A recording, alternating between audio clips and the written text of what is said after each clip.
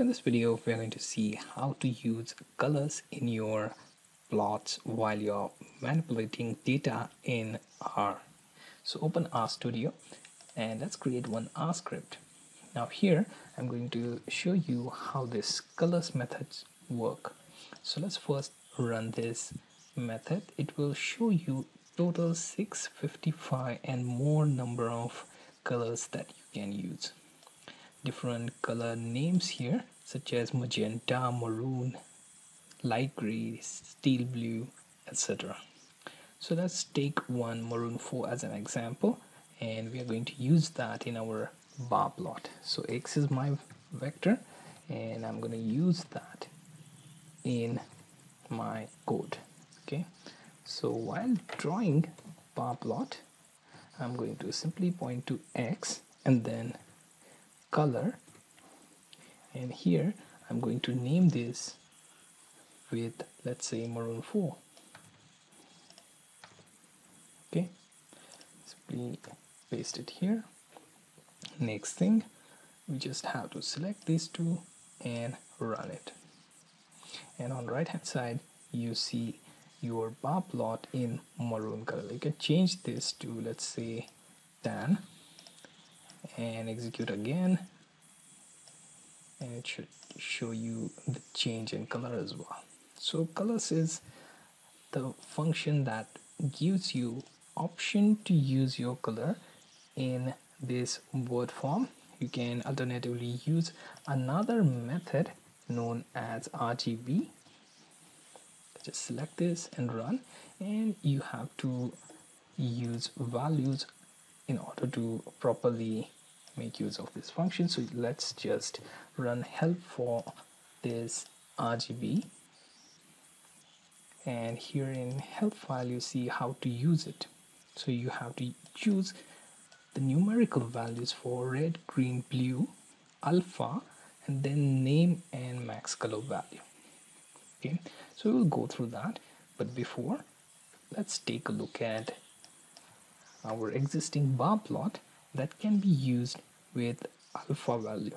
So instead of this tan, let's replace this with RGB method.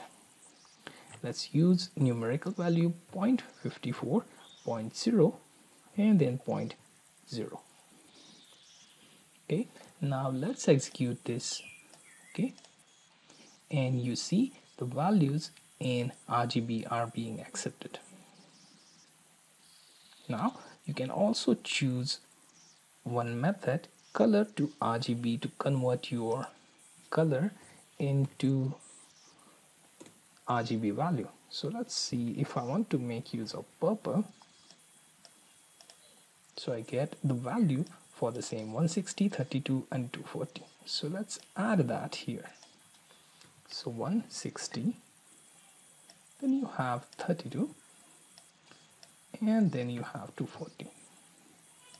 Let's select this again and execute. And here it says intensity 240, not in 0 to 1 range. So you have to convert this into the limit of 0 to 1. So that conversion has to be done before using. So let's use 0.1, then 0.3, and then finally 0.24. And then we will use run function, and we have our color. So make sure that when you're doing color to RGB, you get whole numbers. You have to convert that into the point range in order for that to properly work. You have to play with values a bit in order to get that exact color. Okay, so you get the idea of how your colors function work, then color to RGB work. There's also one more way in which we can make use of hexadecimal value for color. So let's replace this and instead just use within double quotes hash, let's say FF EBCD. Okay, so let me execute this, and you have the value. Okay, so you can also have values change from, let's say, DA4747. Okay, now let's run this, and you have your variation from red.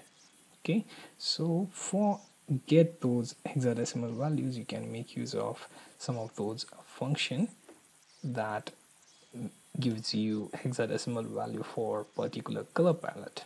So you can check that color palette by checking the palette function, and here you have it. Okay, so you can also run the method and see how it will throw error for value. Okay, so it will by default give you black, red, green, blues, and magenta, yellow, and green. But when you open that in viewer, you should get the value for your palette. Okay, then there are some vector values as well that you can make use of. So for vector, you just have to change this into, let's say, color, and then vector here, let's see, red, and then blue, and then green, and then yellow. Okay, and now you can simply run this again, and your values for each bar are changed. Okay, you can alternatively also use rainbow colors as well. So you can use rainbow function 0.26 total. So for your values from 1 to 6, it will choose that. In your case, you have 4. You have to increase those values. Okay, so let me. Okay, so with rainbow option, you get different color for each bar. Okay, so this is how you work with different color values for your plots while doing the data manipulation in R.